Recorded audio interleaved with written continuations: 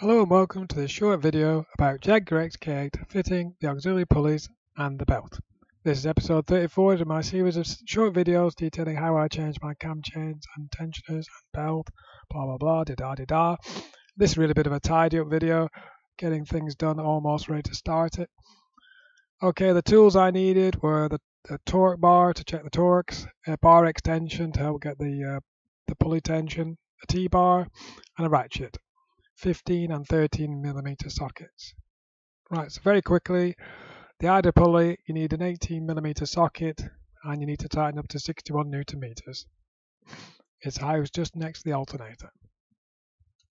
Next is the tensioner. This uses a 15 millimeter socket. You tighten up to 14 Newton meters. Easily done. Third is the water pump pulley. I've actually already fitted this, but just for consistency, you need an 8 millimeter socket, tighten up to 12 Newton meters. You don't need any special tools to stop this rotating. You can hold it with your hand to achieve 12 Newton meters quite easily. Okay, now to put the belt on, you need to follow this sort of assembly diagram. Assemble it all the way except the tensioner. If you leave the tensioner loose, you can pull the tensioner back and put it on. So do it like this. Use your T-bar, 15 millimeter socket and a bar extension. Pull it anti-clockwise. That will allow the belt to slip over the pulley on the tensioner, and then you just release the pulley tension.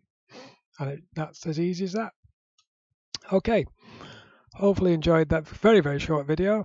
Please like, share, comment and subscribe if you'd like to see more XK8 videos.